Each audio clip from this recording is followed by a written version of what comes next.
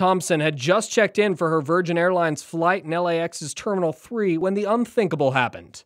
Probably like 7 to 9 shots, I think, and I just started running. We just dropped everything and ran. And I headed into this office with some security people, and then found Tammy, and then everyone just started stampeding out and running. Once safe inside the security office, the St. Mary's and University of Oregon graduate thought she was safe, but soon the fear returned. They shut the door and locked it, and someone was knocking on the door, and so it was really scary. I thought it would have been a shooter.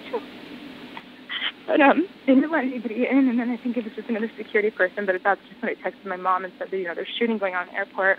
I'm safe, I'm hiding, love you, whatever, but yeah, it's really scary. Hours later, Thompson's safe and counting her blessings while reliving the story with her family here in Medford.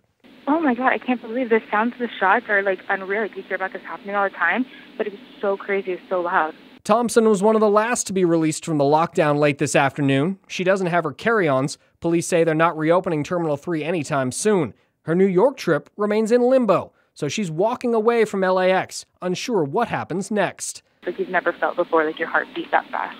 But she's thankful to be alive. In Medford, Craig Smullen, NBC5 News.